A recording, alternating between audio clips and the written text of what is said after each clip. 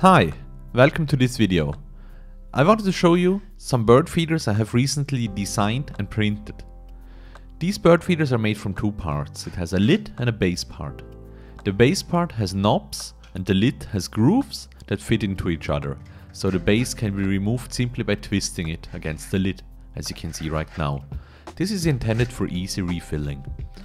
These two bird feeders were printed in extruder PETG, and the reason for that is that plastics like PLA usually break down in the sunlight due to the high UV content. PETG does not do that. Now let's take a look on how to refill these bird feeders. Simply twist the base against the lid, then fill it up with corn, grain or seeds like I do in the center. And you can see all the layers are filling nicely, except the top one. The top one is only for decoration. And once all the layers are full, we give it a little shake and then we can reinsert it into the lid. Very simple.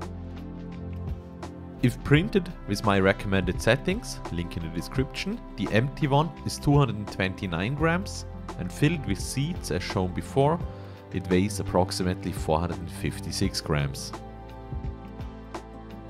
These bird feeders are designed for small birds, and after having them in our garden for a couple of weeks, it turns out they work perfectly well. Very rarely large birds try to approach them, and mostly only smaller birds feed off them. I have absolutely no clue on how those birds are called, so I'm not going to try to name them. If you like these bird feeders and you want to print them yourself, you can find all the necessary information in the video description. There is a link to prusaprinters.org containing the printing settings, the STL files and also suggested pre-sliced files. Anyway, I'm going to leave you with a couple more minutes of bird footage I captured, and thank you very much for watching this video.